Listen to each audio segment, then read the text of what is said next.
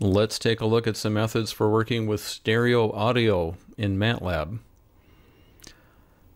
I will begin by loading one of MATLAB's standard audio clips. Say load gong. We get the audio array in Y and the sampling rate in Fs.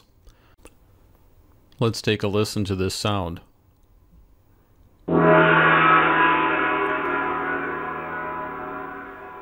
Now this is a one-channel or monaural audio sound, and it's being sent to both left and right channels. If you're listening on headphones, you should hear that the sound is essentially between your ears.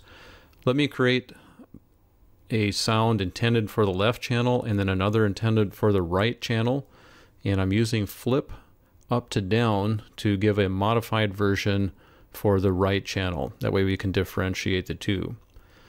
Now the stereo signal is created as a something by two array. In this case, I provide the left channel audio, which is a one-dimensional array, the right channel, also one-dimensional, and we end up with the something by two-dimensional array. Let's take a listen to this stereo sound now.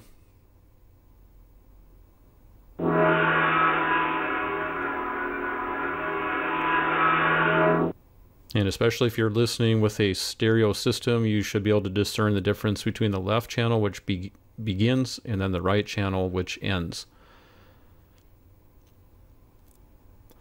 Now, if you wanted to extract only the left channel, that's easy. Use the colon operator, comma 1.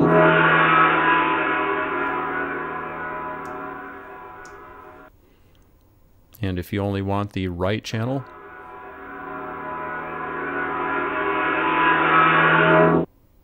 that would be colon, comma 2. Now I'd like to show you how you can cause the audio to end up at only one channel or the other. For that purpose, I need an array of silence. I'll use the zeros function.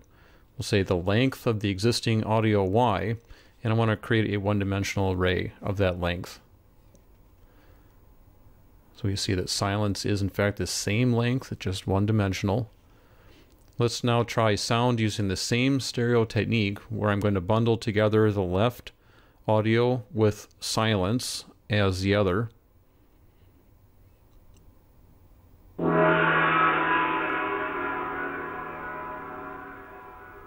Again, in stereo, you should have been able to hear that it's only in your left ear.